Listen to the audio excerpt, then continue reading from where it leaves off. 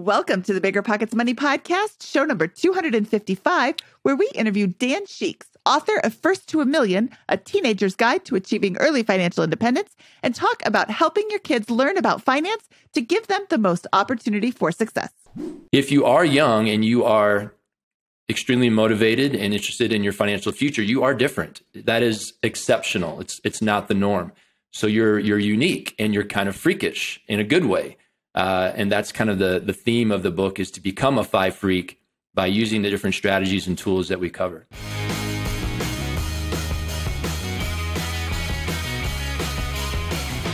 Hello. My name is Mindy Jensen, and with me as always is my sunshine in his pocket co-host, Scott Trench. Oh, well, with me as always is my beaming co-host, Mindy Jensen. Thank you, Mindy. Scott and I are here to make financial independence less scary, less just for somebody else, to introduce you to every money story, because we truly believe financial freedom is attainable for everyone, no matter when or where or how young you're starting. That's right. Whether you want to retire early and travel the world, go on to make big-time investments in assets like real estate, start your own business, or just get going right in high school, we'll help you reach your financial goals and get money out of the way so you can launch yourself towards those dreams. Scott, I'm so excited to talk to Dan Sheeks today. He has written a brand new book called First to a Million, which is kind of like a prequel to your book, Set for Life. It's aimed at teens and talks to them in a language that they can understand. It doesn't bring in all of that financial mumbo jumbo that they might not really understand quite yet because they haven't learned it yet. This is the starting at ground zero introduction to finances and financial independence. Yeah, I mean, Dan, a high school teacher of 19, 20 years, has put together two essentially books. One is called First to a Million, and it's 30 chapters of detailed instruction. It's like an honors or AP level personal finance curriculum or overview with all this kind of stuff. The textbook, if you will. And he's also built a companion workbook that's 250 pages and details step-by-step checklists that students can perform starting junior year in high school to set themselves up to learn all of the ins and outs of personal finance, all of the ins and outs of financial independence, and that as an option available to them in their lives, and begin taking steps towards building wealth in college, in high school, or immediately out of high school if students opt to make a decision not to go to college. I don't know how you could asked for a more comprehensive, detailed, and step-by-step approach for this kind of stuff. It's advanced, and that's why Dan calls this a book for freaks in a good way. That percentage, that small percentage of high schoolers who want to grab their financial position by the horns and drive it forward with that. So really, really fantastic stuff. And waxing eloquent for just one more moment here on this, I get excited about the work we do at Bigger Pockets because we are helping, I believe, folks achieve financial freedom early in life. And that unlocks human potential with that. So many people, I think, are out there who have either enough wealth to retire or at least to bring a wealth of choice, a number of options into their lives because of the strides they've made in their personal financial positions. Well, imagine how that compounds if you can help young people begin attacking their financial positions in high school, in college, and graduate with several $100,000 in net worth, or a year or two of financial runway, and maybe a few cash flowing assets. What a huge boost on their journey and multiplication of their life options. So I think it's fantastic work and couldn't be more proud that Bigger Pockets is able to publish this book for Dan here. The book is called First to a Million, and you can find it at biggerpockets.com/teen. And you can find both the book and the workbook at biggerpockets.com/teen pack. And all those links, of course, will be in the show notes on episode biggerpockets.com/moneyshow255. Scott, we hear from so many people that we talk to on this show. I wish they would have taught this in high school. This is the textbook/workbook that you need to teach your teen all the stuff that they're not going to learn in high school if they aren't being taught this in high school. My daughter is a freshman in high school, and starting this year, all teens in Colorado are required to take a personal finance course. It's a half a credit And I'm excited that she's going to get a personal finance course. But if your kid doesn't go to high school in Colorado, they might not get this. This is the course that they would be taking. Actually, I shouldn't say that. I shouldn't say this is the course they would be taking. This is the course they should be taking. When people talk about, oh, I wish they would teach this in high school. This is the information they should be getting. Dan Sheeks, welcome to the Bigger Pockets Money Podcast. I am so excited to talk to you today. I love your new book, First to a Million, and I can't wait to hear all about everything. Let's jump right in. Tell me your whole life story. Okay. I don't want your whole life story. Let's start off with your background. You're a high school teacher. You've been a high school teacher for 20 years. God love you, because I could not be a high school teacher for 20 minutes. And I have a kid in high school, so I'm super, super thankful for you. What subjects do you teach? Well, first, thank you, Scott and Minnie, for having me on the show. Very, very happy to be here. Excited to talk about the book and all the other stuff. Yes, I am a high school teacher. I've been doing it for 19 years, not 20, Mindy. So don't make me older than I am. 19 years. And I do teach business classes. I know that your kiddo is going to be taking personal finance, I think, next year, right? I'm not sure when awesome. it happens. I'm super excited for her to take personal finance. I want to teach it, but they haven't responded yet. Yeah, so I've been teaching. I teach at a public high school just south of Denver, Colorado. I've been doing it for 19 years. I've taught mostly marketing classes, but also entrepreneurship, personal finance, financial literacy stuff. And love my job. I teach elective classes, so none of them are required. But it's an awesome job. I love what I do. That's for sure. And can you give us a little bit of background on your personal finance journey as well? Yeah, I mean, like most people in my generation and probably younger, I've made my share of mistakes, big mistakes. I did the typical American dream pathway, which I talk about in the book. I went to high school. I got very good grades. Went to a good college and used student loans to pay for almost all of it, along with some scholarships and grants. Built up a lot of student loan debt to get that 4-year degree. And I talk about this in the book. I mean, if a teenager's reading my book, hopefully they get some lessons from this. But when I graduated high school, I really had no idea what I wanted to do. And I think most teenagers are that way. And I say that with a lot of confidence because I work with hundreds of teenagers every year. And when they go off to college, most of them don't really know what they want to do for a career. And I only teach juniors and seniors, I should say that. So I'm dealing with those young people who are making that leap from high school to the next stage of their life. It's so hard to know what you want to do when you're 18, what you want to do for the next 20, 30, 40 years, maybe more than that. And I didn't. Some do, and that's awesome. Some people know from the get-go, I want to be a nurse. I've always wanted to be a nurse. That's what I'm going to do. My wife knew she wanted to be a teacher at a very early age. And so great for them, but most young people don't. So I just decided to be a business major in college. Because at that point, I just knew I wanted to make a lot of money. I wanted to be rich. That just and business seemed like a good way to do that. I ended up liking marketing. And so I'm glad I got that degree, but I think I got lucky. I didn't change my major 2, 3, 4 times, but a lot of people do. But then when I did graduate from college, I also knew that I didn't want to work a corporate job for the next even 5, 10 years. So what do I do now? I had that degree in my back pocket, and I just ended up traveling, honestly, which was an amazing experience for about 5 or 6 years. Just seasonally went here or there, working jobs, for 5 or 6 months, and learned a lot and grew up a lot. And then in that process, decided that I wanted to be a teacher, which was not going to make me rich.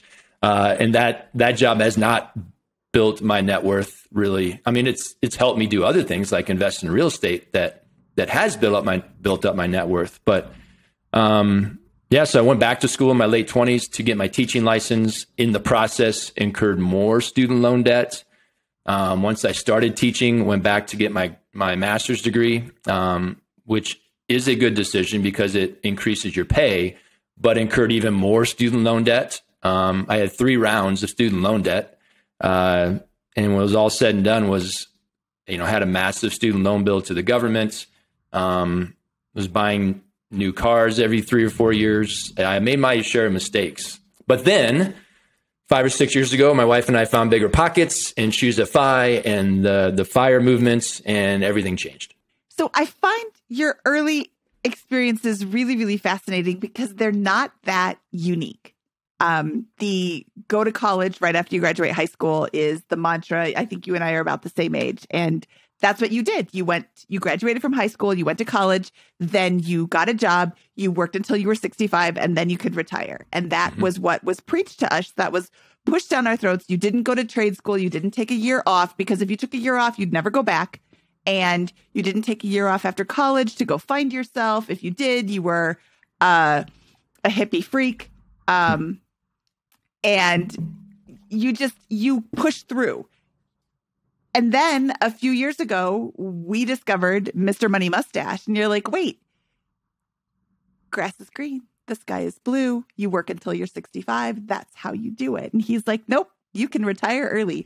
I retired when I was, 28 or 32 or something, like ridiculous. And you're like, you're selling something. And then you read more and you're like, it really isn't a lie. You're not selling something. You can actually do this. And I like what you said in the book, specifically on page 218, and I'm going to read this verbatim.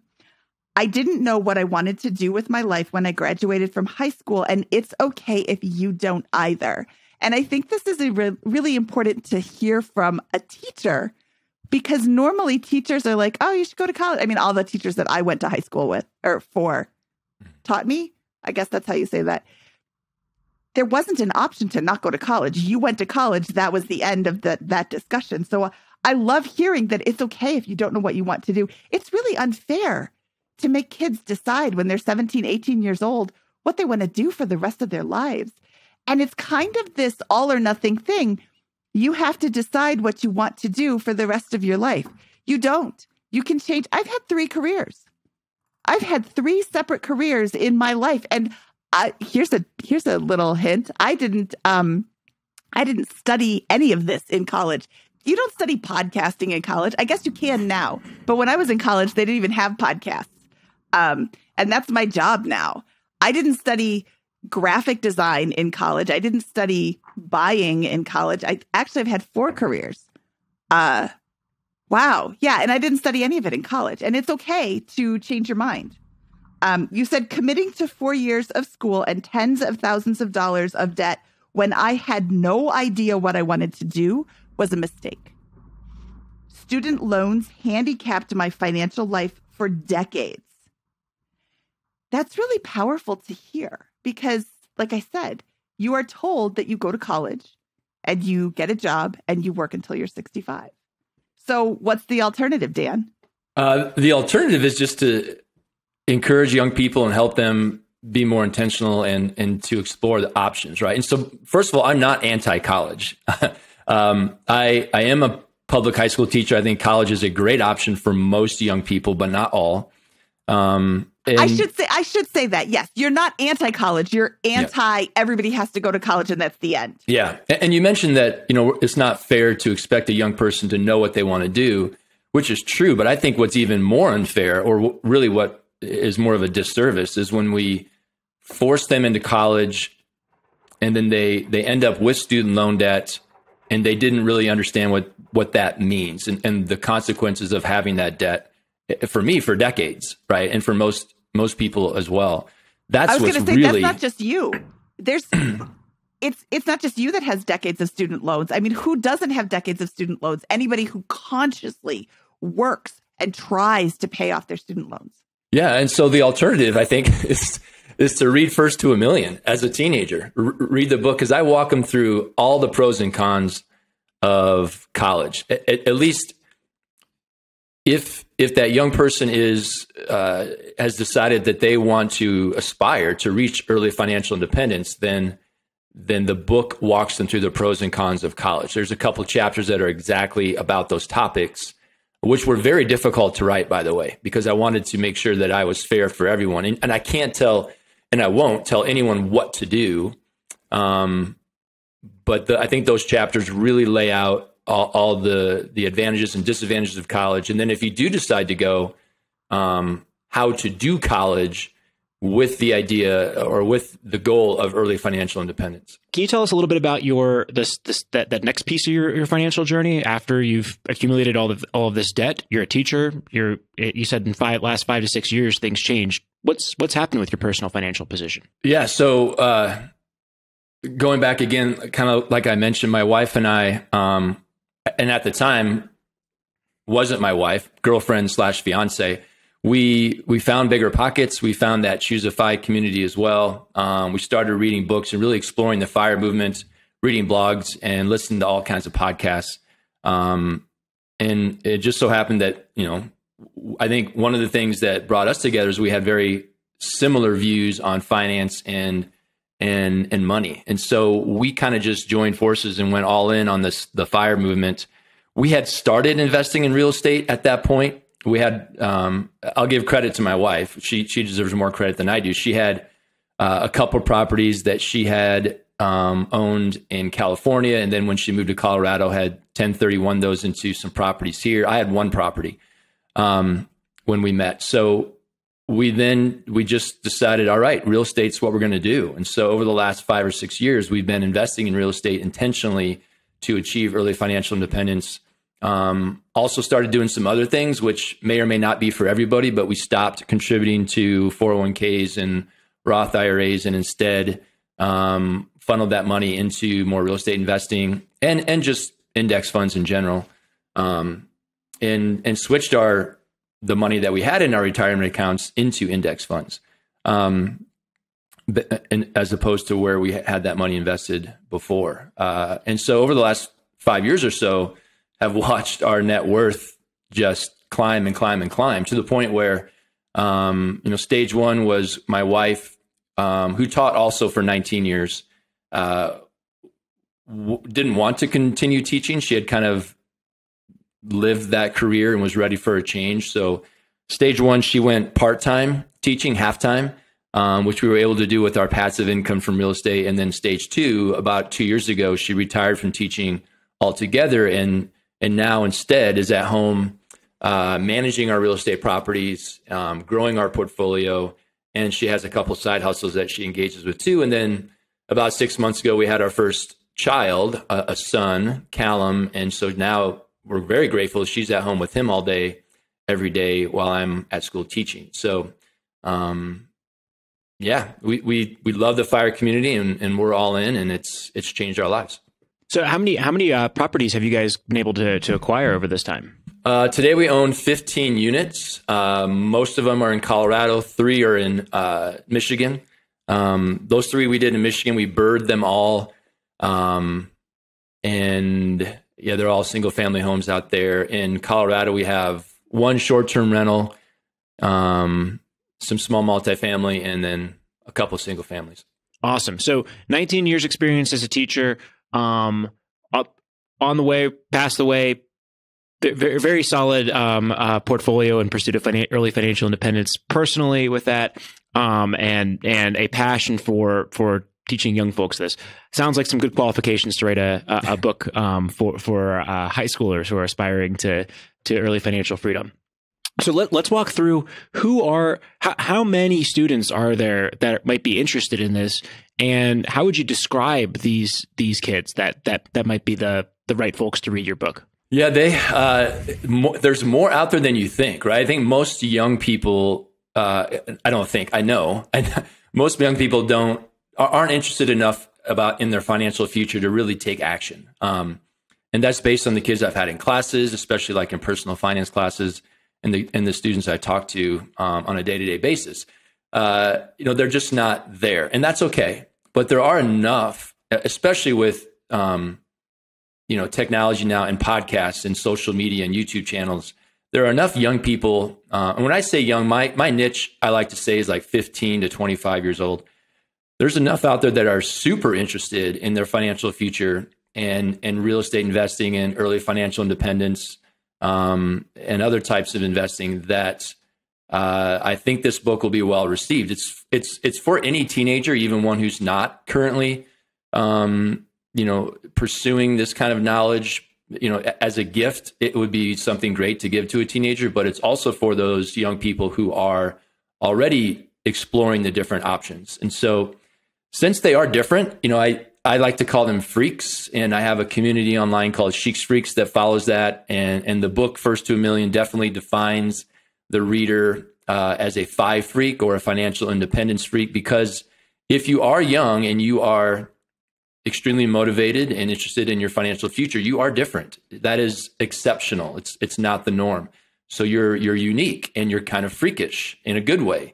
And that's kind of the theme of the book, is to become a 5 freak by using the different strategies and tools that we cover. When I first of all, when we say book, what we're really talking about here is 2 books, right? We've got the First to a Million book, and then we've got the extensive workbook with play-by-play, step-by-step instructions on how to amass a strong financial position from high school through college, and setting yourself up for early life. And I walked away having read it and looked through the workbook, feeling like this is a comprehensive set of financial advice and instructions on how students can really put themselves in a position to hit the ground running when they enter the full-time workforce, or if that's right after high school, there's options for that as well in there.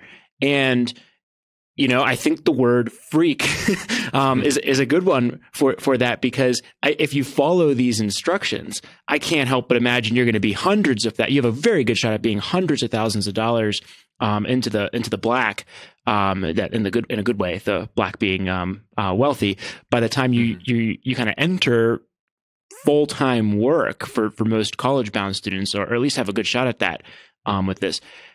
Why did you kind of approach it that way, and with that particular bent? Or let me know if I'm going too far or too extreme with how I viewed the book. Yeah, I think so. There are two books. I'm glad you brought that up, because in my opinion, honestly, I wrote the workbook. I think the workbook is a much more meaningful and useful tool for the young person to achieve early financial independence, because the workbook, which is really, that was the original idea, was to write the workbook or an action plan. And so the workbook it tells the young person what to do, when to do it, how to do it. The book, First to a Million, which I think lays the foundation, is also very important. And I would say read the book first and then go to the workbook. A little bit of history here, and I want to give a shout out to Scott and Craig Kurlop about how the book and workbook came to fruition. The original seed was planted because Scott and Craig have been coming into my classrooms for the last 3 or 4 years, minus a year for COVID, when nobody could go. Even some of the students and teachers couldn't go to school for a while. But when they come into my classes and talk to my students about what they're doing and their strategies and how they're building their wealth, which, by the way, my students love. And thank you, Scott, again, for taking time to talk to my students. I'll comment on that for a second, because when I first went into a couple of these classes, it was crickets, because I didn't know how to present the material. And like that's the thing I wanted to ask you is there's nothing like a high school audience to humble you, yes. if you're trying to convey subject matter. But anyways, and that is a question I had is, I feel like there's been I've been able to get a little bit more interactive and ask a lot more questions or force them to answer, which keeps the room engaged a little bit with that.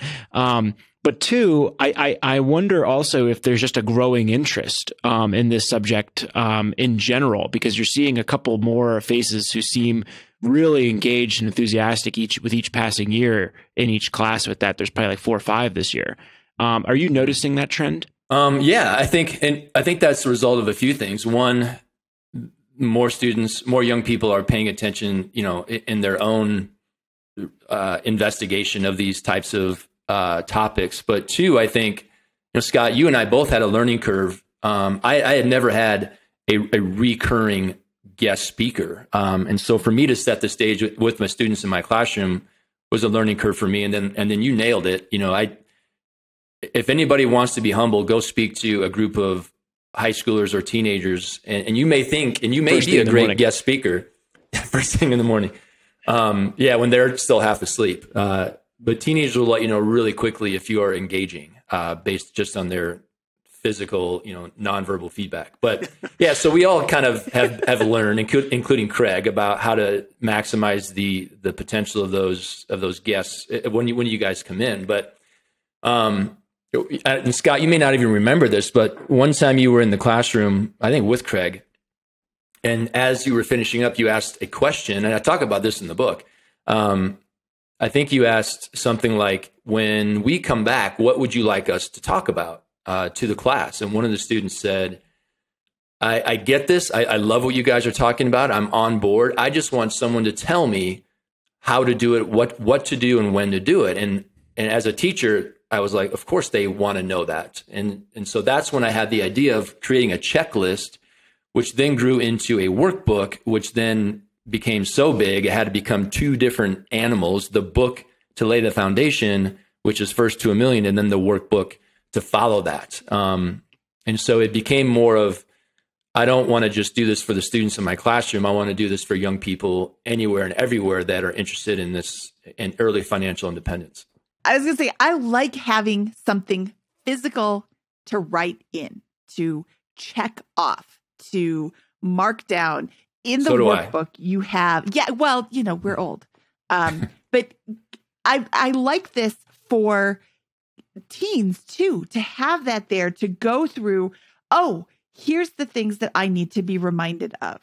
Here's me writing down notes on things that I need to do. Here's me crossing something off a list that I have accomplished. Here's me checking off a box. And that's really satisfying, to be able to mark things off on a list that you have provided them. Ask your parents if they will allow you to become an authorized user on their credit card. Oh, what's that? Well, right next to it is a note that says what this means. And here's how this can be such a powerful tool for you. And here's all these different things. And it just builds and builds and builds. And all of these random things collected in one spot, they actually aren't random. They're so helpful, and they're so, I don't know how to say this without sounding rude, but this is so easy to digest. All of this information, it's almost like you're a teacher and you can convey concepts that are complex in easy to understand ways. Dan, so good. Let me drone for 90 seconds here on this. Here's what Dan calls Freak Phase 1, May through August, the summer before junior year of high school. Read First to a Million, which is the book we're talking about today. Read Personal Finance for Teens by Carol H. Cox. Set 3 financial goals. Implement a new freak tweak. Sell a personal item you no longer need or want. Find and do a new fun, free activity. Go over the household bills with a parent every month. Register for beneficial classes during your junior year. Have a parent add you as an authorized user on their credit card. Have a parent help you open a checking account. Start tracking your income and expenses. Get a job. Create goal-oriented social media accounts. That's just phase 1. And you repeat this essentially for every phase that continues through college. With this, and they get more and more advanced. I'm trying to find another one here with this. So here's Freak Phase 3, January through April, second semester of junior year. Read The Richest Man in Babylon. Continue networking. Evaluate your income streams. Evaluate your transportation costs. Speak to a school counselor about next year's classes. Review your happiness list. Learn more about real estate investing. Set 3 financial goals. Implement a new freak tweak. Sell a personal item.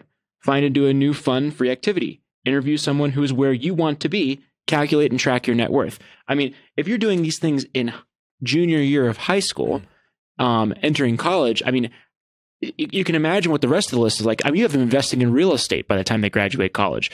I believe in these checklists with that, or at least being right on the border of that. I mean, I think that it's so comprehensive, so detailed, and so early that I can't see how, if you're in high school and doing this, you're not going to be, again, tens or hundreds of thousands of dollars ahead by the time you graduate college. And I'm going to add to your list, so easy. these are small things. These are, Get a job is a big one, but or a bigger one. But the rest of them are not very large ones. But that, yeah. I keep thinking of these like these are baby steps. I can't say that because that's Dave Ramsey. You start this and you will be set for life. I can't say that because that's Scott's book. You can say that. These are the steps that you can take to start creating habits that will become so second nature to you. It won't be this burdensome thing that you have to do with your life every day. Think about money, think about finances. Oh, I have to pay my bills. Oh, I have to be this responsible adult. You'll just be good with money. And you won't have to get good with money because you will always be good with money if you start out good with money. And your primary audience, Dan, is people who currently don't have any money because they don't have a job. They're just starting out. They haven't made all of these massive financial mistakes that they now have to dig themselves out from underneath, right? Yeah, I think I'm glad we're talking about the workbook, by the way, because to me that, like I said, that's my favorite of the two books. And Scott, yeah, so the get a job thing, just to clarify, that was going into the summer. So I needed them to get a job. I want them to get a job during the summer to make some extra money.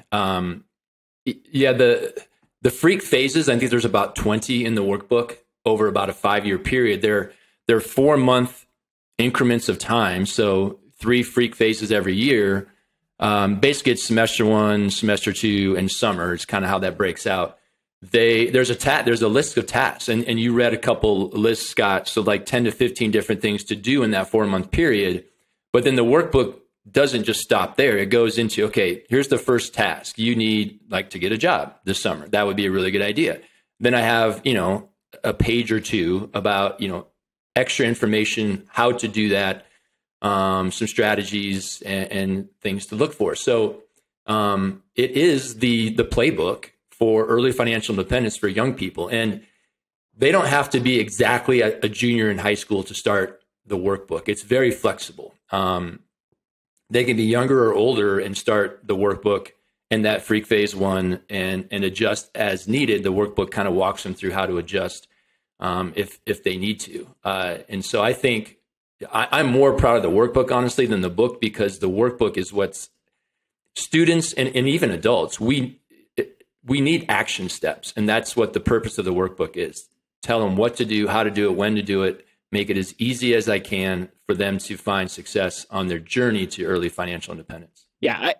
I when I was talking earlier, I was saying this is like one of those things that is, you use the word freak, like only a small percentage of students might willingly embrace or whatever, but anyone can do what's in this book.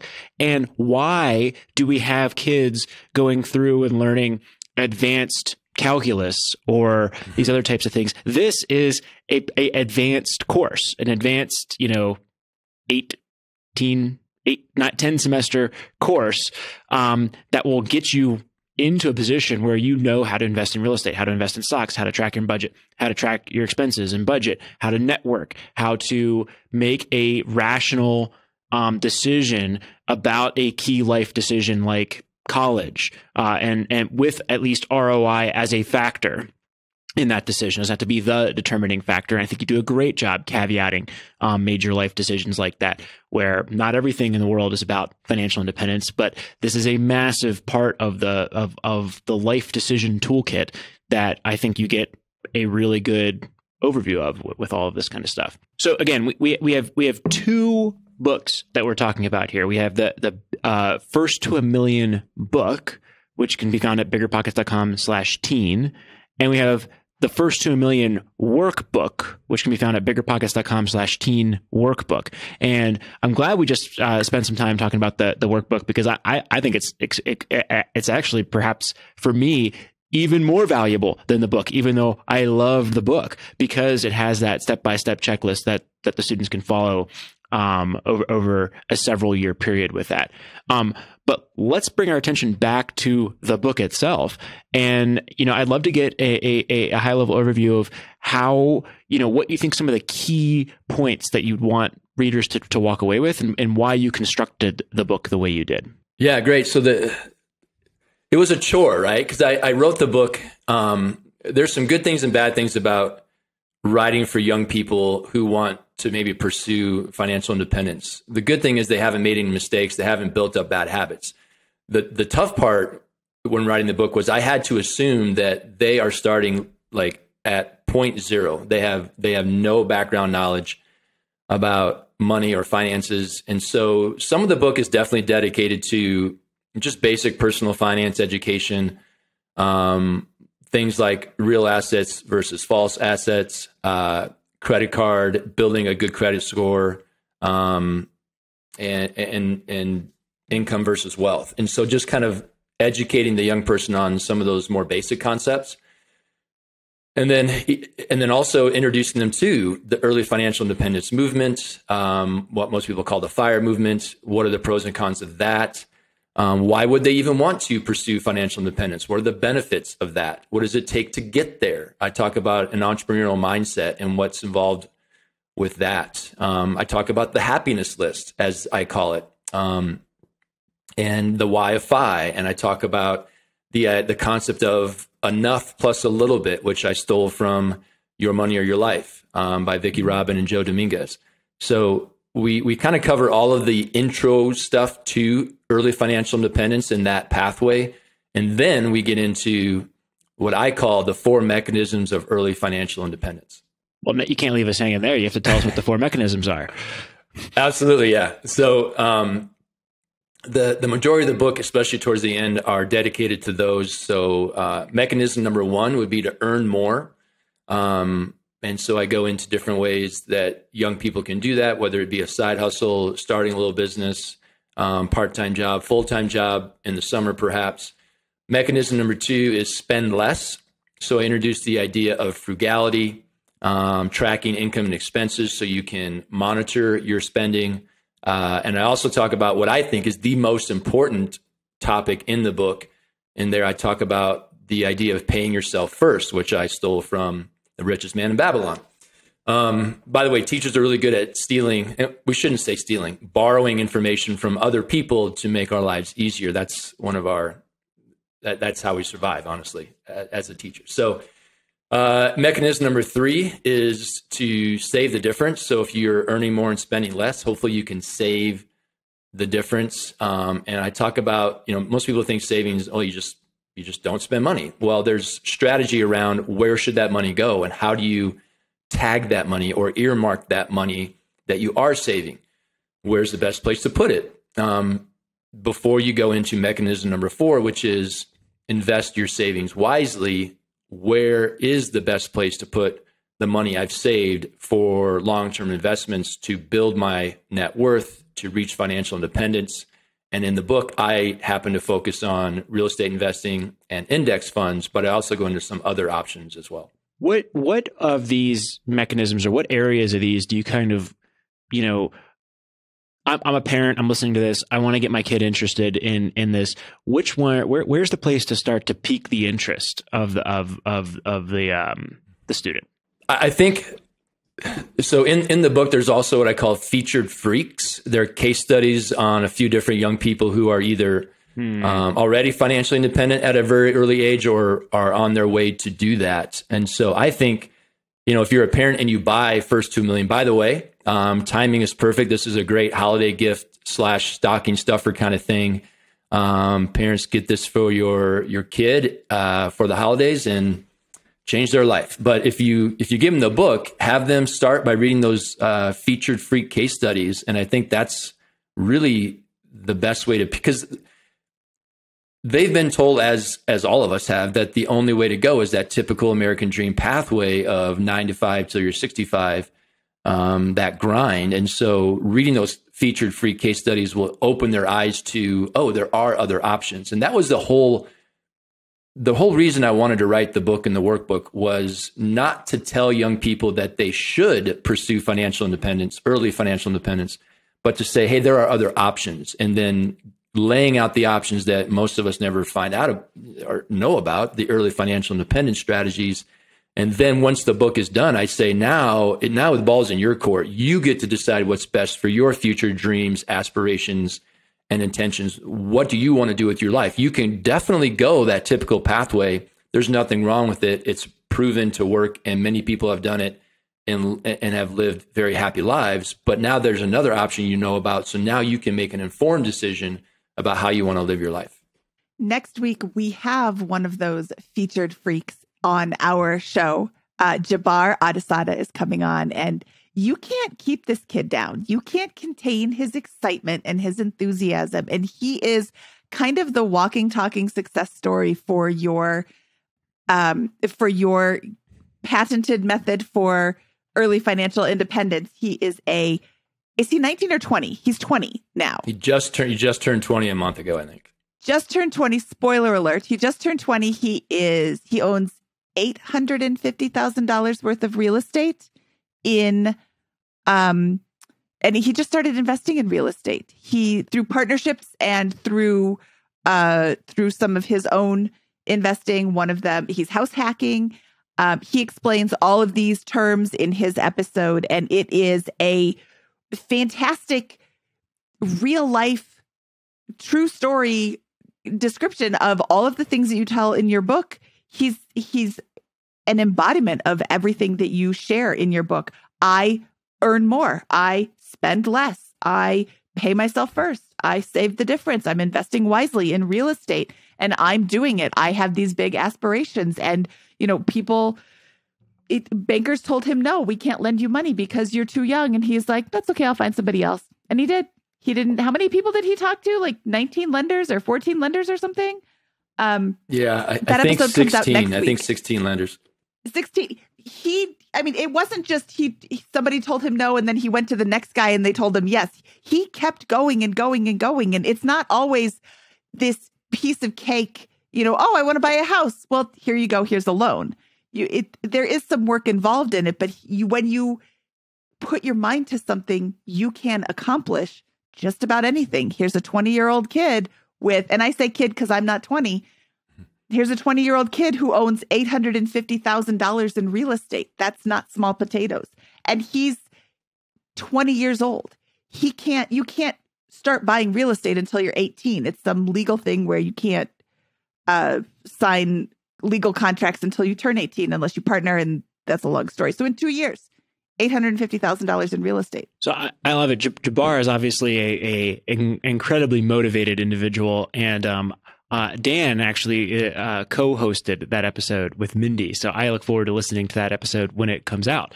I actually haven't heard it quite yet, but I have heard through you guys just how incredible this individual is, and look forward to it.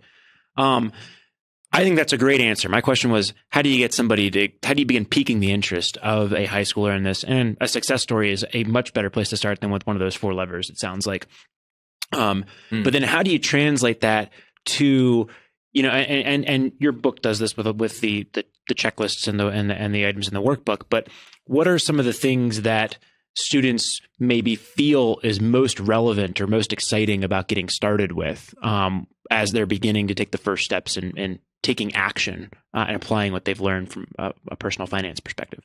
Yeah, I think coming out of the box, I think what young people want to know is that, young people don't like to be forced to do anything. And parents out there know that is very true. If you're telling your kid, clean your room, that's probably the last thing they're going to do. And so, today's teens are no different.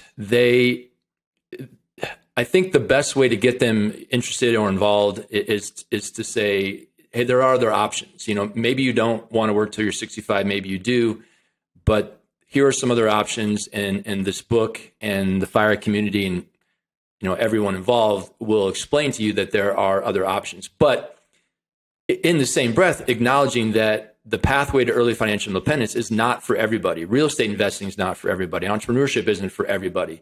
It takes the right mindset, which I think is somewhat learned, but also somewhat you just have some of the pieces of that mindset. But there are no wrong decisions here. However, the young person, and by the way, parents, please allow your young people to make mistakes.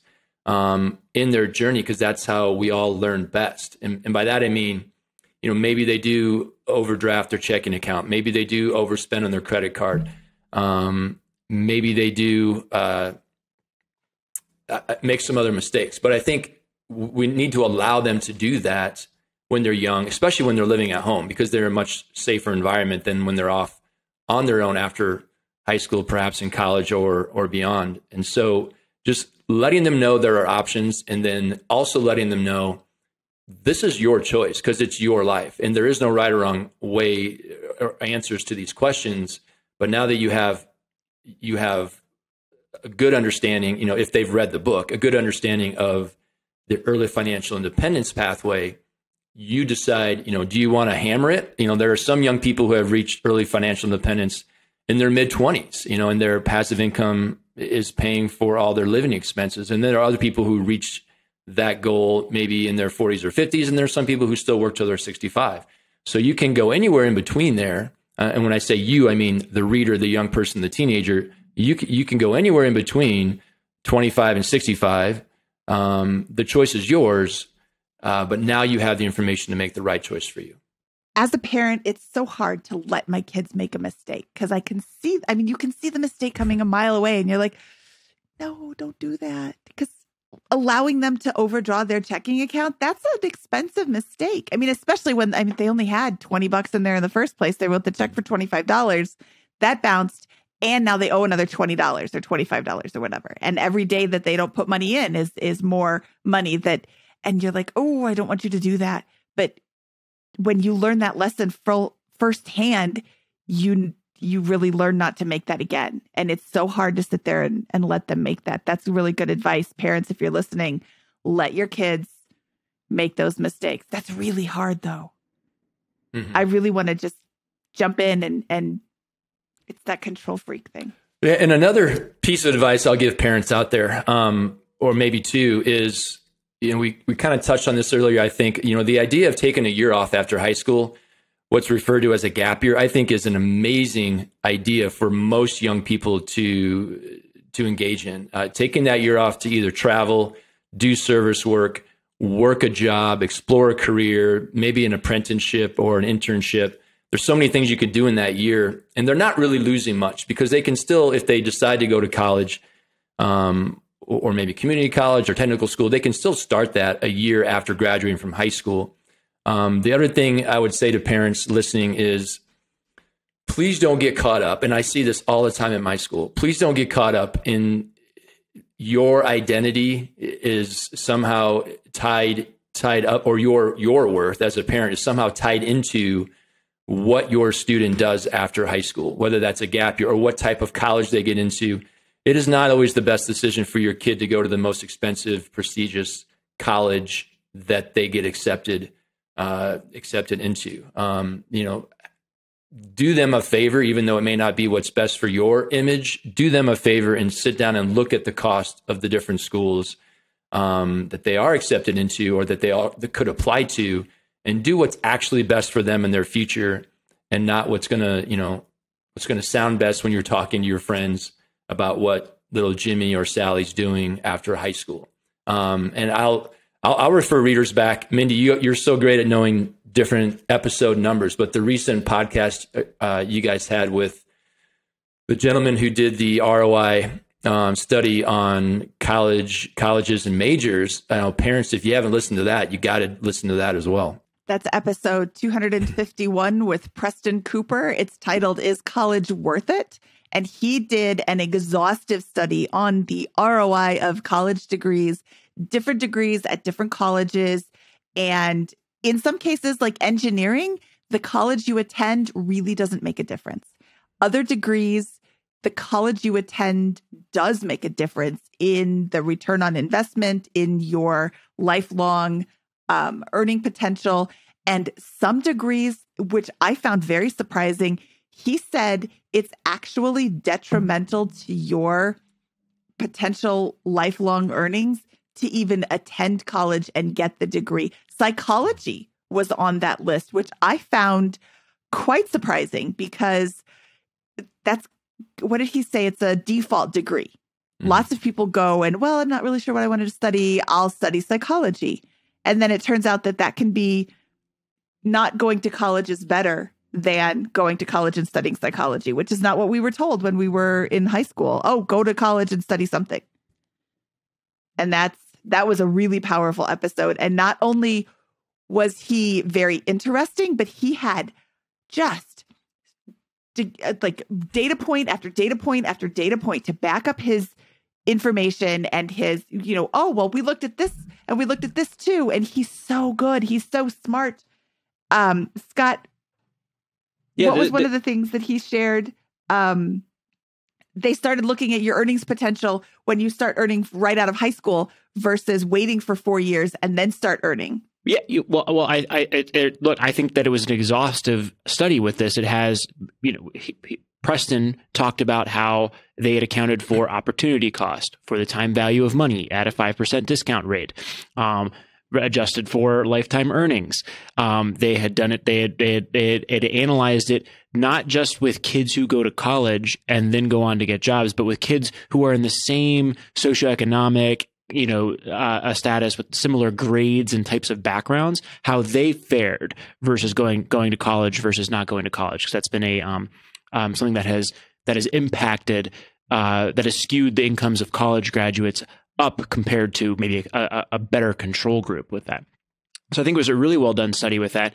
And I think where that ties back in with what Dan's done here is Dan, I think, has done a really good job in First to a Million talking about how the college decision is a decision. It's not a gimme. I'm going to go to college. I'm going to, and we're going to go to the best school and assume all of this debt. It's a decision with real world repercussions, and it needs to be that needs to all be factored into this decision with this. And I think that's a healthy way to view it. And at the end of the day, this doesn't change the fact that for most majors and for many, if not most high school grads, college is still going to be a good decision at the end of the day with that, right? The ROI was positive in that study for most majors, but it's also scary to note that as much as 40%, depending on which variation of the tweaks you want to go with in his model study, but around 39-40% of those majors are ROI negative. And you need to understand that if you're going to go and get a negative ROI on your college degree, you better really love what you're doing. That better be an intentional choice because you're destroying economic value by attending that school. Yeah, I have one question about that episode that I was thinking when I listened to it. And by the way, we can always edit this out if we don't want to go down this road too much. But the ROI that Preston calculated, was it based on like how many years working in that industry? Was it a work till you're 65 years old career, and that was the ROI return? Because for most listening to this podcast, that's probably not the lifelong ambition. Do you know what how many years he was factoring in? I think it was to traditional retirement age, but then we can really begin nerding out here and say that once you get past like 20 years in a discounted cash flow model, it doesn't really matter that the last like 10, 15 years really matter a whole lot less because yes, they still stack up value, but the discount rate begins to really wean off at that point. So, yeah, I'm sure I would be down to go in and explore the model, but I think that probably over the course of a 10, 15, 20-year career, anything that has a meaningful ROI, maybe a couple $100K, is probably going to pay off from a college perspective. But I think you're right. It would skew it just a few more basis points, maybe 45, 50% of degrees might then be neutral or negative ROI. Mm-hmm. Who knows? Dan, we've talked about Jabbar, and he was such a delight to talk to. How did you meet Jabbar? Yeah, I've had the pleasure of knowing him for a year and a half, maybe 2 years now. I met him in the Sheeks Freaks community, which is an online community that I've created for young people who are freakish, who are five freaks or Sheeks Freaks, and they are interested in things like early financial independence, entrepreneurship, real estate investing, frugality, mindset, side hustles, and all these different topics that fall under that umbrella of early financial independence. So I met him in there quite a while ago. He's He's definitely one of the stars in our Sheeks Freaks community, but there are many, many others like him. And then there are others who are just, joining every day who are at the very beginning of their journey. Jabbar has invested in real estate, but when I first met him, he had not. He was kind of just a beginner and stuff, learning about all this. And so, that Sheeks Freaks community is, I enjoy obviously working with students in my classroom and having people like Scott and Craig come in and me telling them about early financial independence, I think is what's best for them. But it dawned on me pretty early that I have a limited capacity or limited reach in my classroom.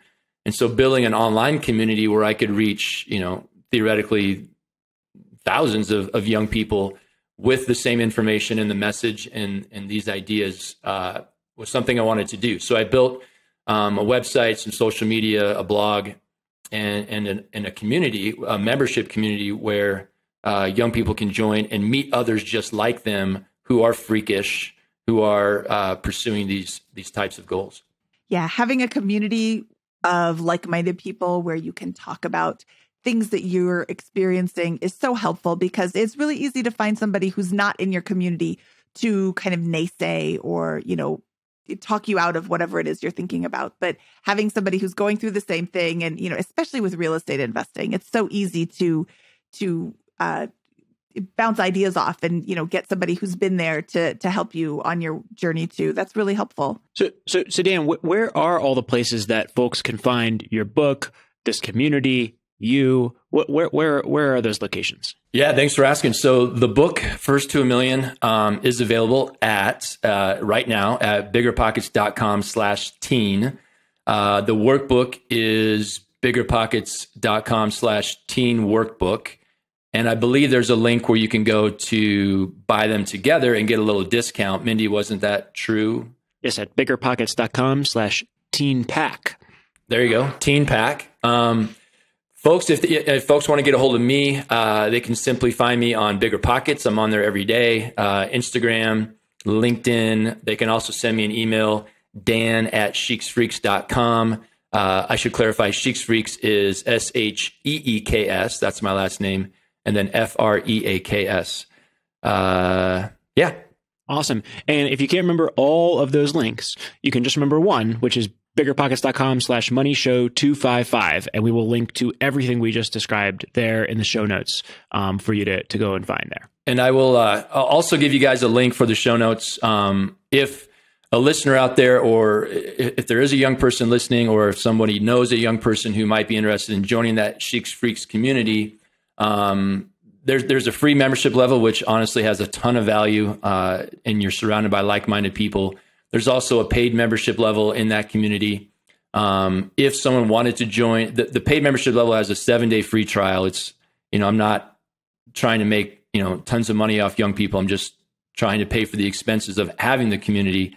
But if they wanted a discount on the paid membership, they can use the discount code MONEY, as in Bigger Pockets Money Podcast, at checkout, and they'll save some money on that premium membership into the Sheeks Freaks community. So I'll send you guys a link to put in the show notes for that as well. Sounds great. Thank you so much. Yeah, awesome, Dan. Thanks. Before we get out of here, Dan, do you have any jokes for us today? I have 19 years worth of teacher jokes. we could do a whole hour segment on that. No. And I do dream of the day when Scott and I can just do a podcast where we have a joke off or a joke-a-thon. Episode 255 and a half. Go back and forth.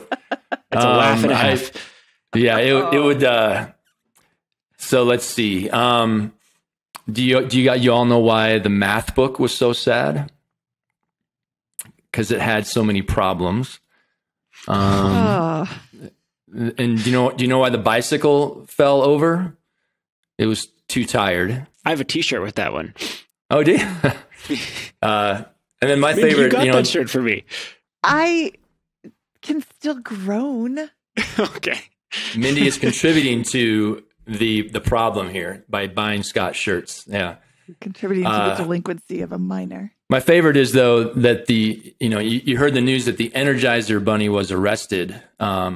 in downtown New York. He was causing trouble last night. He was arrested by the cops. I'm not exactly sure what he did. I know he was charged with battery, so it's pretty serious, whatever it is. Oh, that one. That's a great one.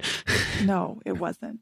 You guys are just like my students. They look at me and then they laugh at me that I think my jokes are funny. I think they're funny. Email Dan and Scott with all of your bad jokes. Don't email them to me. I don't want them. Well, awesome. Well, Dan, thank you so much for your phenomenal jokes. This incredible contribution to, I think, the world of making personal finance accessible to young people. I mean, it's just a comprehensive book from start to end and companion workbook. And there's like 300, 400, maybe 500, 600 total pages of content here that will help people build a financial position from junior year of high school all the way through college. I think it's going to make a tremendous difference for a number of young people out there and set them up for a life of abundance and not having to worry about whether they're going to succeed financially. So thank you for all you've done here. And I hope a lot of people are able to get that benefit from these books. Yeah. And thanks so much for having me, guys. And I do want to give a shout out to just Bigger Pockets in general for taking kind of a risk with this book. I mean, I think we're going to end up changing a lot of lives, but it's not the typical book for Bigger Pockets to put out, but I'm glad that they got on board and are, helping me help other young people live their best life. So thank you to Bigger Pockets and everybody involved. I don't think we could be more delighted to publish this book, and I think it's going to make a big impact on a lot of people. So thank you, Dan.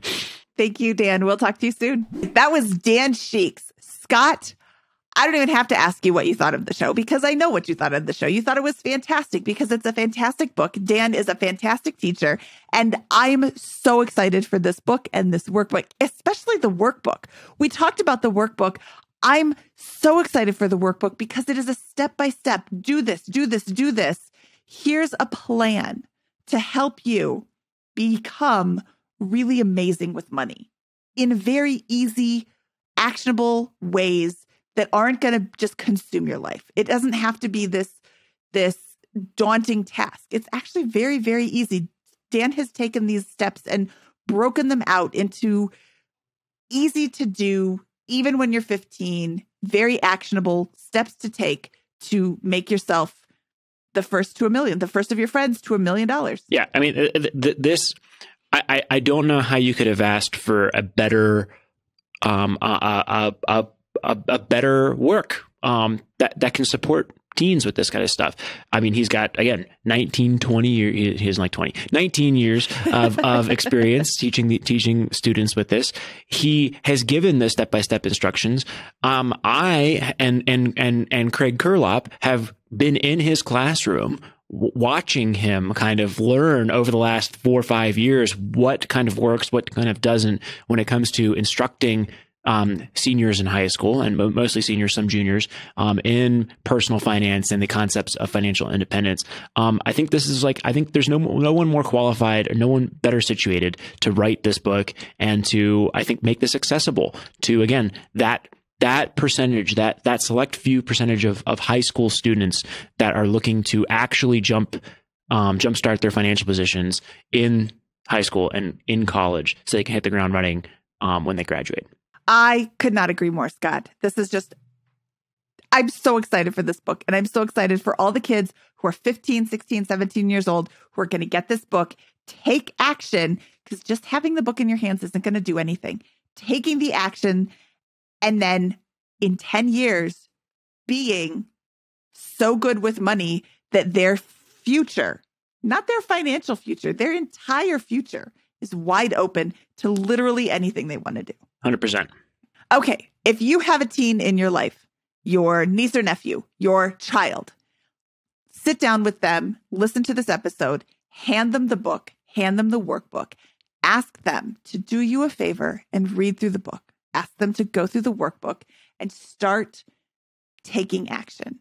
And they will thank you for it in 5 years. Absolutely.